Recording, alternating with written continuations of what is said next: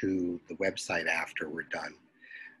If you have any questions, you can simply type in the chat button, or you can unmute yourself, politely interrupt, and ask your question. Perfectly fine. Reasonable? Okay. So tonight I wanted to review with you the forms of business and the uses of accounting information, so you can get a head start on your reading and homework for next week. Let's say you wanted to start a business. You actually have 3 different forms of business that you can legally choose from, okay? So you can choose to be a sole proprietorship, and a sole proprietorship is a business that's owned by one person, and that's where the sole comes from. You could organize into a partnership. Partnerships are businesses that have 2 or more owners. Or you can organize into a corporation, which I'll be getting into in just a moment. Let's go back to our sole proprietorship. So these are the 3 forms of business.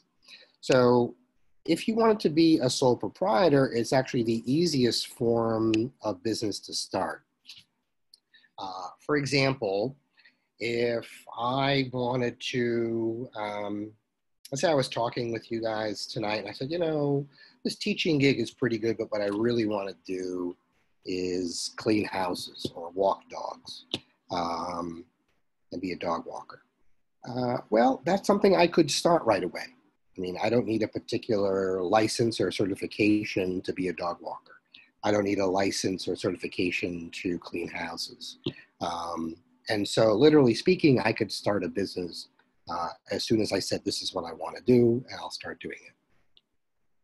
It gets a little bit more complicated if there are regulations that are in place. So for example, I couldn't be a barber. I couldn't say I'm going to open up, I'm going to start cutting hair, because barbers need to be licensed. There's a state licensure process. So in order for me to actually even open up a barbershop, I have to be licensed first to be a barber before I can open up my barbershop. The same is true with things like cosmetology, massage therapy, daycare. There are licenses that are needed before you can open up your particular business. But as such, it's still a relatively simple form of business to start. It doesn't require really much of anything outside of appropriate licenses and permits to get started. And again, if I wanted to walk dogs starting tomorrow, I can do that. You know, I don't need a special license to do that. And boom, I'm in business. Because I'm the only owner, I control everything. I'm the owner and the manager. It's whatever I decide. My hours is whatever I decide. You know, everything that I just do is basically whatever I decide, because I'm the boss. I own it. The wonderful thing about being the only owner is if it's a profitable business, it's all mine. The profits of a business belong to the owner. So if I'm the only owner and I make a profit, it's all mine. Okay. Better yet, that profit is going to be looked at as my personal income, because under the law, there's no difference between me, the person, say Mike the dog walker, and me, the business, Mike the dog walker. There's no difference under the law between the two. So that means whatever I earn from my business is personal income. And thus I can put it down on my personal income taxes. And those tax rates start at 10% and go up from there. Okay, and that's an advantage. And it's an advantage because if I were a corporation and I made a profit, the tax rates for corporations begin at 21% and go up from there. So the tax advantage is a lower tax rate. Of course, it's not all, you know, beautiful being a sole proprietor. There are some limitations. If I need money to start my business, it's totally up to me to get it, because I'm the only owner. And so whatever I have for credit, whatever I have for savings, Whatever I have for assets, I can use. But if I'm limited in that way, I'm going to be limited in the amount of money I can raise. Also, what's true is if the business loses money, I'm the owner. So if I gain when it profits, I'm responsible when it loses. And so if it loses money, it's up to me to decide whether I want to keep going or not. If I want to keep going, I'll cover the loss, put more money in the business, and keep going. If not, I can decide, oh, well, I'm done. I tried. So it's not all fun and games. It's great when it works well. It's not so great when it doesn't, because you are the only owner, and the owners are responsible for everything. One other issue as well that's very important is because you are the owner of the business, and there's no difference between you, the owner, and you, the person. If you get sued from a business perspective, everything you own is up for grabs. It's not restricted to business stuff. So you might have an office furniture, other types of things, and you have your home and your car. It's not like the law looks at it as separate. It's not like, oh, well, this happened at a business thing, and so you don't have to worry about anything. Everything is up for grabs because legally there's no difference between you, the person, and you, the business, and a sole proprietorship.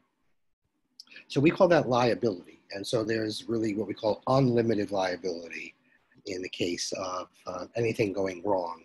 You're solely responsible, and literally that could be costly in a worst case scenario. And so that's something to think about. Partnerships are also relatively easy to establish. Okay, they're relatively easy to establish as well. Very much like a sole proprietorship, you can be together with a buddy and say, tomorrow let's just start cleaning houses, and that's that, and start a business together. And you can do that. There's nothing wrong with that. Again, it gets tricky if there's licenses needed. If you're going to be cosmetology, whatnot, you need licenses and so forth. So it kind of depends, but it really is that simple to establish. One of the good things about a partnership is that you're not alone. And so you have 2 or more people. So a partnership can be 2 or more people. So it could be 2 people, 3 people, 4 people, 24 people, 204 people. It doesn't really matter. There's not a limit on the number of partners you can have in a partnership, but it's 2 or more people. And when we talk about partnerships here, we're talking about general partnerships, which basically these are the people who are the owners and the active managers. There are other partners called limited partners. They're just investors. They invest money in the partnership for a stake of ownership, but they don't run anything. They're not actively managing anything. But as a sole proprietor, you're the owner and the manager. In a general partnership, you're the owner and you're the manager. You're there, it's yours. And so the wonderful thing about having more than one person, sort of going back to the 2 heads are better than 1 type of philosophy, is you should have more resources, because not only can you bring money and resources into the business, but now your partner or partners can also do that. And you also should have a broader skill set. You might be really good at selling things. Maybe your partner is really good at the financial piece, etc. Those are really good working partnerships, and more skills and more resources are taken.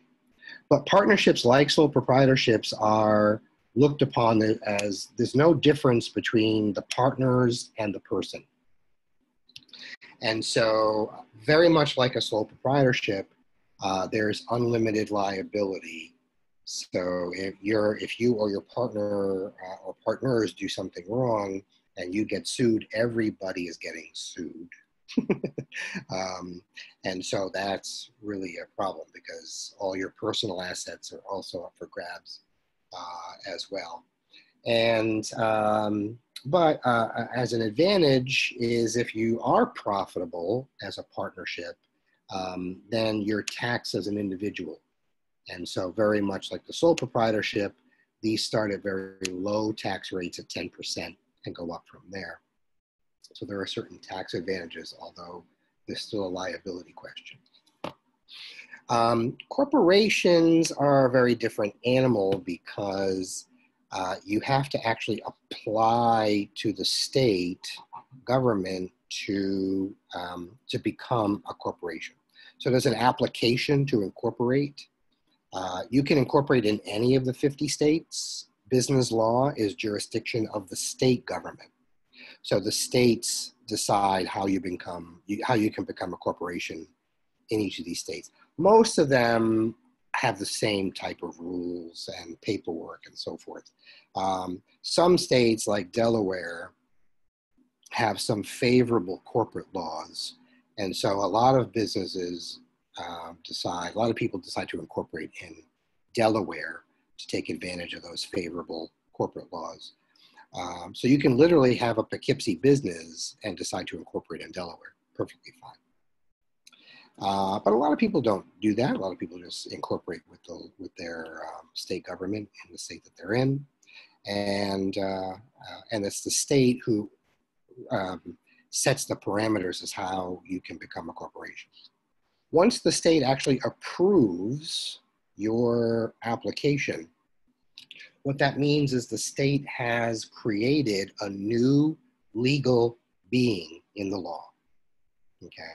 So corporations are very similar to, say, artificial people or artificial persons. They are legal entities in and of themselves, regardless of who started them. And so because the corporation is a legal entity, whoever started that particular corporation has what we call limited liability, no personal liability. So if you started a corporation, say I was the dog walker, I could be a sole proprietorship because I do it by myself. I could also decide to incorporate in the state of New York, fill out the application, and get approved as Mike the Dog Walker, Inc. Well, that means that Mike the Dog Walker, Inc., the company itself, is under the law its own entity. And just because I'm Mike of Mike the Dog Walker, Inc., doesn't mean that I'm personally liable for stuff. The business is, but I personally am not. And so that's what they mean by no personal liability or limited liability. The corporation is its own entity and thus has its own legal rights and responsibilities. I have a question. Yes, go right ahead. So for a business, you need your EIN, which is like a separate from your own social security. So it's like a business, it's an employment identification number. Mm-hmm. Right. So would that be considered its own thing and would be considered, and it wouldn't be part of you, or is it still the same thing? Well, it's separate from the forms of business. So if you are a sole proprietor, you can have an EIN to do your work, and it's still part of you. Although your EIN it's going to be your social security number in most cases if you're a sole proprietor. If you are a corporation, then yeah, you'll need to get a bunch of things. The EIN is one of them. And you're going to need to register and have an account with the state and the federal government tax agencies, so the IRS and the Department of Revenue, because you're going to be collecting taxes and sending them to either Washington or Albany. You collect sales taxes, you collect payroll taxes, etc. And that's not your money. That's money belongs to either the state or the federal government. And so you need to have that identification number to work in that way. But it's really not dependent on the type of form of business that you have, as far as I know. To answer your question in short. Okay, thanks. Well, let's go back to the corporation. So here we mentioned that there's one owner for sole proprietorship. There's two or more owners in a partnership, and these are by name. When you form a corporation, the ownership is actually broken into shares of ownership. And those shares of ownership is what we refer to as stock. Okay. So corporations have shares of ownership. And whoever has those shares of ownership are the owners. So for example, I applied in New York State to be a corporation, Mike the Dog Walker, Inc. The application in New York, the basic application, says that a corporation has 200 shares of ownership in New York State. So that's the basic application. If I applied, my company, Mike the Dog Walker, Inc., would be broken into 200 shares of ownership. Now, because I'm the only owner and I'm the only one working there, I can just go ahead and put money into my business and assign those shares of ownership to me. And so I'll be the only stockholder or the only shareholder. But the owners of corporations are called shareholders. Shares of ownership and the word stock is the same. Matter of fact, on the stock market, the only thing that's for sale on the stock market is shares of ownership in these corporations. And so that's what shares mean. Shares of ownership and stock mean the same. Stockholders and shareholders is the same. They're the same term. They're interchangeable. The wonderful thing about the corporate form of business is the ownership of the corporation and the management of the corporation is separate. Unlike a sole proprietorship, if I sell my sole proprietorship to another person, everything has changed. In a partnership, if I have a partnership of A and B, and we decide to add a C, well, partnership A and B has just stopped existing, and now a new business, partnership ABC, has now formed. If we're going to add another partner later on, partnership ABC has stopped existing, and now partnership ABCD has formed. And so with ownership changes on the sole proprietorship and partnership level, everything changes. That's not true in the corporate form. In the corporate form, shares of ownership can change without management practices changing. So for example, I think you've probably all been to McDonald's, whether you've regretted it or not, it's another story. But we probably have all been to a McDonald's at one point in time in your life. And McDonald's is a public corporation. In other words, they have shares of ownership traded every day on the New York Stock Exchange. And every day, millions of shares of McDonald's stock is traded. So in other words, they have different owners of their shares of stock trading every day.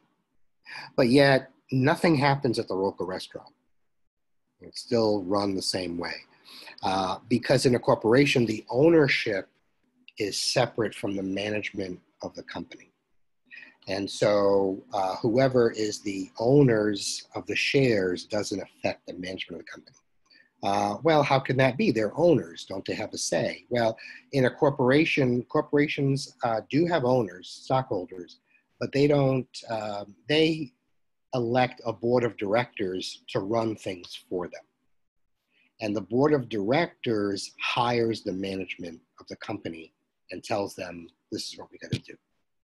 And so the board of directors acts on the stockholders' behalf, on behalf of the owners of the corporation, to make the corporation profitable for the owners.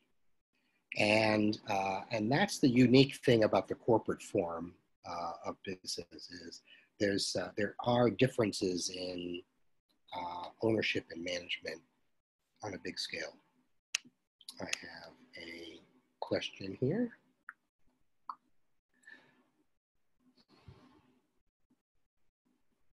Okay, yes, and actually that's a great question, Mike, in terms of public or private. Yes, I'm going to get to that. Great. So let me address Mike's question as well here as we go. So when you become a corporation, when you incorporate, those shares are pretty much only given to you. So for example, you're probably wondering how Jeff Bezos became, worth $200 billion, how Bill Gates somehow got to be worth 50 or 60 billion dollars, how Zuckerberg is worth what he's worth, etc. Well, it's because that when these companies were starting out, the shares of ownership were private, and they basically assigned those shares to them. A private corporation is when ownership is privately held by usually a small group of individuals. Probably the biggest company that you know about that's a private corporation is called Bose, B-O-S-E. Bose Corporation, of course, makes all types of great stereo and sound and other equipment like this. Usually Bose systems are in all the high-end model cars. You'll see, if you ever watch the Super Bowl, all the coaches on the sideline have the Bose headsets on and so forth. They make awesome stuff. And they are a global corporation. They're all over the world. Well, you and I will really never know what's going on at Bose, because the shares of ownership at Bose are privately held by Dr. Bose. Well, it's the late Dr. Bose. He died 2 years ago. His family and associates. They're the only ones who own the stock of the company, so they're the only ones who know what's going on in the company. Okay. Zuckerberg started, Bill Gates started Microsoft as a private corporation. Same thing with Jeff Bezos and Amazon. It was a private corporation. Zuckerberg didn't want Facebook to be anything other than a private corporation. But sometimes during the course of their corporate lives, they need to raise a shitload of money. And so one of the ways you can raise that type of money is to something called go public. In other words, change your ownership from private ownership to public ownership, and become what we call a public corporation. So a public corporation basically is simply a corporation whose shares of ownership can be owned by the public. So any of us as members of the public, we can own Walmart. Well, simply because Walmart is a public corporation. We can own Microsoft. Microsoft's a public corporation. We can own NVIDIA. We can own Tesla. We can own any of those companies because they're public corporations. In a public corporation, anyone in the public can buy shares of ownership. In a private corporation, that does not exist. Okay, that's all privately done. Okay, oftentimes it's a family affair. Sometimes private ownership is done through a private placement on Wall Street, but normally these are very wealthy investors that are getting involved. So there's not a lot of them involved. But for you and I, for the sake of this book and the sake of this class, we're going to be looking at the corporation as a public corporation. And again, a public corporation simply means their shares of ownership can be owned by anybody in the public. When you become a public corporation, one huge thing changes. All your information needs to go public. The government, through the Securities and Exchange Commission, which is part of the Treasury Department, has decided long ago, since FDR days when it started, that in order to maintain trust in the financial markets, the stock market, the bond market, et cetera, information has to be public. If the public can buy and invest in a company, the information has to be public. Okay. And so the public information that we're really concerned about in this class is the accounting information, the financial information.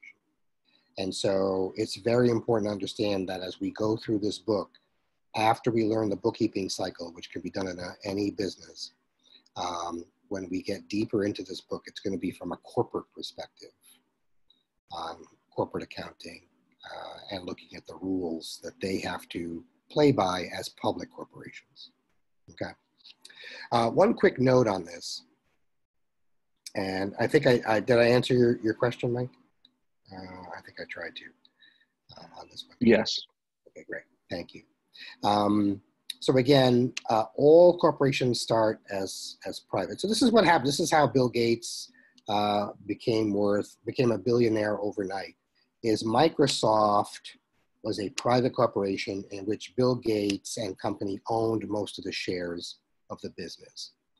They petitioned that you can have as many shares as you want. So you can have 2 million shares, 200 million shares, whatever you're willing to buy. I mean, it's basically you have to pay the state to recognize the corporation has so many shares. They go through the investment banking firms on Wall Street to raise money. That doesn't mean that they give their shares up. They keep their shares. What they've just done is basically now their shares have a market. Their shares can actually be publicly sold. And because they're going to be public companies, part of the regulations are who owns the company. If any of the managers own how many shares, that has to be disclosed. Has to be disclosed in the record. And so these public records are the reason why we know how much Bill Gates is worth, how much Jeff Bezos is worth, how much Zuckerberg is worth. We know that because it's all public information. We know how many shares of stock they own, and we know what the price of those shares are, so we can do easy calculations. That's almost impossible to do in a private corporation. And so what we have going on today in this country for the last 4 years is something quite unique, because we have an owner of a private corporation who has become a very public figure, President of the United States. The Trump Organization is a private corporation. It's a real estate corporation. It's here, incorporated in New York. And because it's a private corporation, the shares of ownership are owned by Mr. Trump and most members of the family. And that's tradition. That's typical. There's nothing unusual about that. That's very typical of what happens in a private corporation. The unusual thing is that he still owns the corporation. He's still an owner. He has not divested his shares.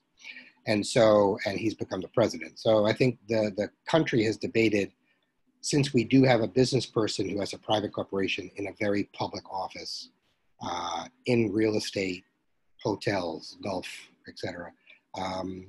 Should the public know, the financial situation within the Trump Organization? I think it's an excellent question. I'm very glad the country's having this debate. I don't have an answer, because as a business person, as a financial person, traditionally, this is a non-controversial thing.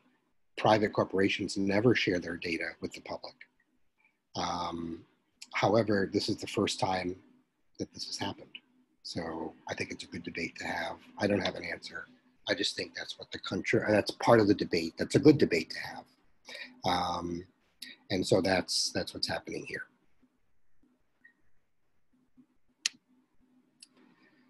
Okay, so in terms of the financial information or the accounting information that's put together, there are lots of users of this accounting information. People that are internal users are from inside the company. So you might say, look, I'm going to be in marketing. I don't even need to know about accounting. Guess what? Yes, you do. Or I'm going to be management or the CEO of a company. I don't need to know I don't need to know anything about accounting. Yes, you do. Everything is about numbers. The purpose of having accounting classes in any type of business degree program is to educate everyone in the business area, regardless where they're going, about the importance of the financial information, the importance of the accounting data. And this is no different, right? In this case, you're in a class where you're going, you could be going on to doing bookkeeping. You could be going on to doing something in accounting. And there are lots of really good opportunities in the accounting field. But a lot of people in business have trouble understanding this, but it's really important to know. If you don't know the numbers, if you don't understand the numbers, it's going to be really kind of hard to make sense of everything. So financial information is used by every department: marketing, management, human resources, obviously in finance, but if there was production, retail, other types of areas, they would all be using financial information. And it's a very important thing to know. So for example, I'm going to get into detail on marketing and management with you because I think it's important. Why would someone in the marketing department really need to know much about financial information? Well, because of the price, okay? The price of goods and services that companies have for sale to customers turns into revenue for the business. And revenues is where it's probably the most important thing that you need to know about a company. Everything starts with revenue. Revenue is about selling your goods and services. And if you're selling your goods and services to customers, they have to have a price. Right? The price that you and I pay, think about the last place you went shopping. The prices that you paid for whatever you bought is the revenue for the company you bought it from. Okay, and so that's very important to know. You have to know what revenue is. It's a very important thing in accounting. So the revenues are tied to the prices. In this case, this example gives you Apple. Okay, Apple has decided on a very high-priced model. They have decided, look, our cell phones they're $1,000 because they're worth $1,000. Okay, terrific. You have to convince everyone that they should pay $1,000 for a cell phone. Well, that's the job of marketing. Marketing has to support the price policies of the company and has to do the promotion. And that's their main job. That's what they have to do. And so this is very important because Apple has chose to have a high price model. Now, you go into an Apple store and you buy a phone for $1,000. Well, that's the revenue for the company. That's the revenue for the company. The revenue is so important, so important. I'll tell you why. That revenue that the company just earned has to cover all of their costs. We call those costs expenses. And again, I'm writing this on a pad, and I apologize. Our expenses, E-X-P-E-N-S-E-S, you'll be reading about it anyway. So the revenues that the company collects have to cover all the expenses, and there has to be revenue left over because the revenue that's left over is the profit of the company. And the profit in accounting is called the net income. Okay, profit in accounting is called the net income. All right. I apologize I don't have one of those pen things I have to do with my finger. So revenue is critical. So for example, for every iPhone that Apple sells for $1,000, for example, believe it or not, $800 of that $1,000 they've collected, 80% of it covers the expenses for Apple.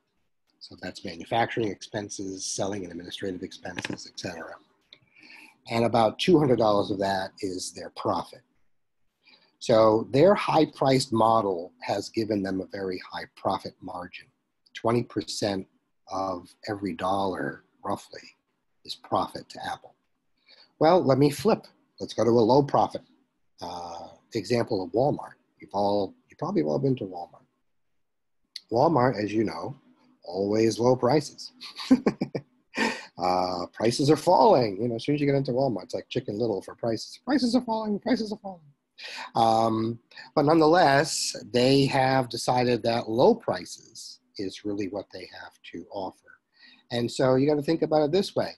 Low prices at Walmart means that they're collecting less revenue per item. You're collecting less revenue per item than a store like, than a company like Apple. So for every dollar you're giving Walmart, believe it or not, roughly about 97 cents of that dollar is covering the expenses. And only about 3 cents of that dollar is a profit for Walmart. This was last year's numbers. And so basically speaking, that's a lot of expenses. And you would say, well, why would Walmart do that? You know, well, because 3 cents out of every dollar, is it worth it? Well, it's worth it because Walmart has $500 billion in sales revenue. 500 billion, that's a $500 billion. So that's a lot of pennies on every dollar that add up. So they do have a good profit, but it certainly can be better. So it's really important. Marketing has a key role in making this thing work. Management is using the exact same information to make decisions. Management is looking at, in this case, product lines or stores. Let's take a look at what's going on now. Since online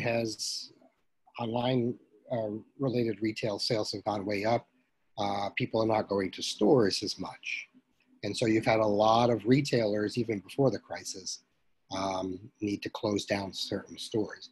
How do they decide what stores to close? Why am I closing the Poughkeepsie store and not the store in White Plains? Well, guess what? They're looking at the same financial information. They're looking at, okay, how much does the store sell? What's the revenues for that particular store? What is the expenses of that store? How much does it cost me to keep that store open? And is there a profit from that store? Is it something that's going to be sustained? There's no reason to keep a store open if it's losing money. If every time you open the store, it costs you money. There's no reason to keep it open. And managers need to use the financial information to make those decisions. And so managers are looking at the financial information saying, well, this store hasn't been profitable for a while, let's close it down. They do the same thing for product lines.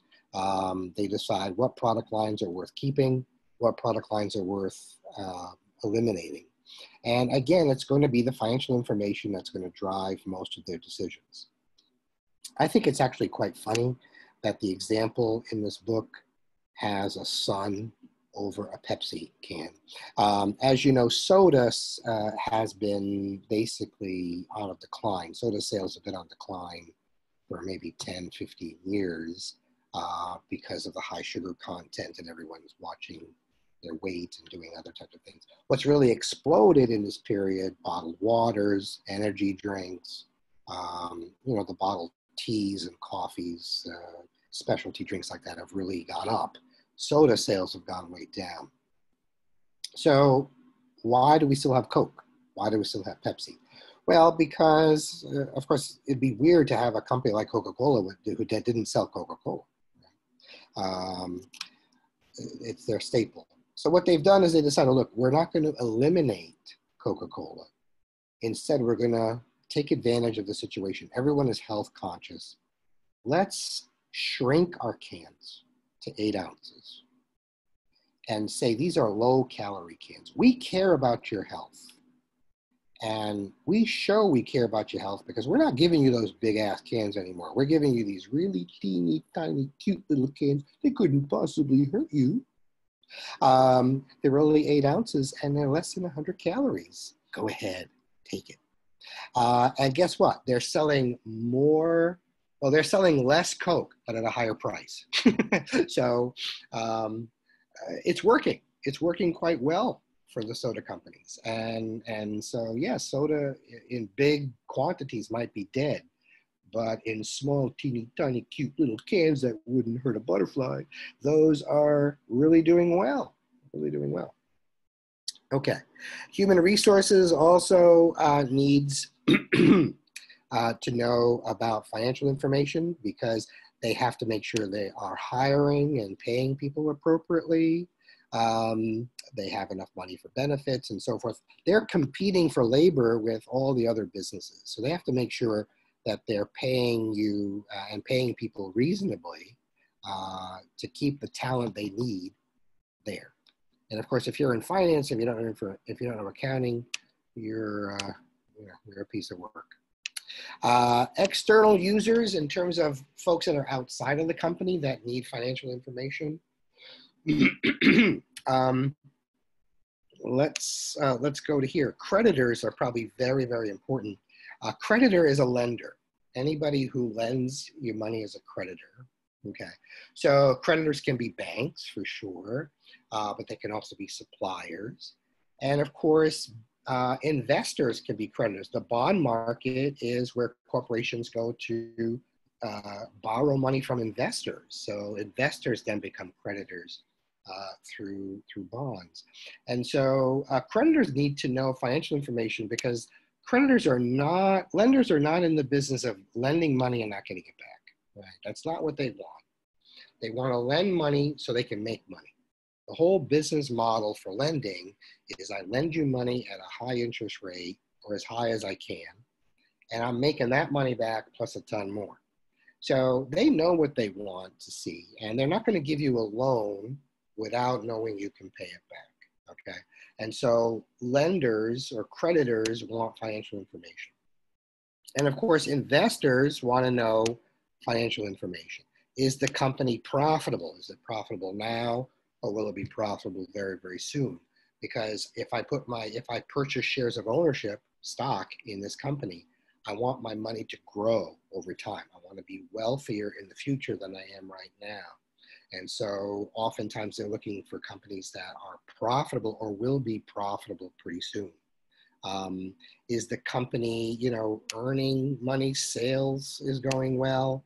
They have steady sales, or are they in choppy waters, so forth and so on. Investors want to know, and this financial information is available, right, particularly for public corporations, so investors can make those decisions better. Okay. And the last thing I wanted to talk about with you is something I can't teach you. I can't teach you ethics. Everyone has learned ethics by now. You've learned it when you were very young, the difference between right and wrong, doing something good versus doing something bad. Everyone has this education down. You've learned it at home, you've learned it at school, you've learned it in any religious organizations you've gone through, or every civil organizations, like if you were in the Boy Scouts or Girl Scouts, they all have their code of ethics. They all teach, in essence, good behavior versus bad behavior. Well, everyone has this training, but yet some folks end up in business and decide, we're going to go ahead and lie anyway. We're going to go ahead and take stuff that isn't ours anyway, right? They're going to behave in a way that's the opposite of what they learned even back in kindergarten.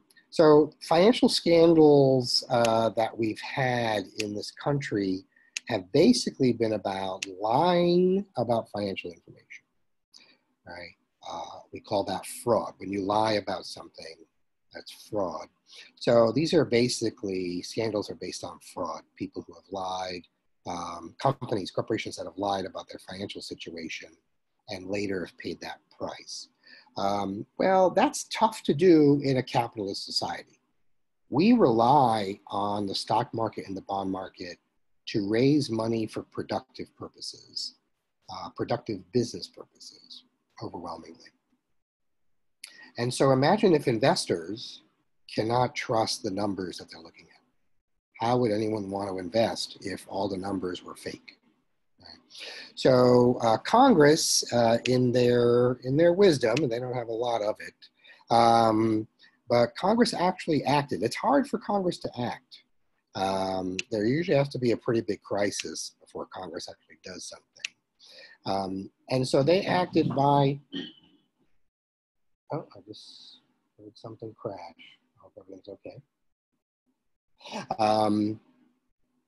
And so Congress passed the Sarbanes-Oxley Act, which basically is a law that for the very first time, corporate executives and certain members of the board of directors need to sign off on the financial information of the company as true and accurate to the best of their knowledge. Or for the very first time, they could go to jail. There's actual penalties for lying on financial information. And so we had to learn the hard way. Enron, WorldCom, Health South AIG, these are just examples of companies who basically lied about their financial situation. And it cost the entire company. These companies don't exist anymore. I mean, Health South does. AIG does in a very different form. But most of these companies don't exist anymore because they basically lied. So Congress now, actually did something very positive. This was back in 2001, 2002, when this was passed. But it's been very good. It's been very good. Okay, and every objective ends with a do it exercise that actually has a solution. So a do it exercise looks like it's an example of a homework question with the solution next to it. So I need you to study that as well because they're all quite good. Okay, so that basically, I'm going to stop our recording here.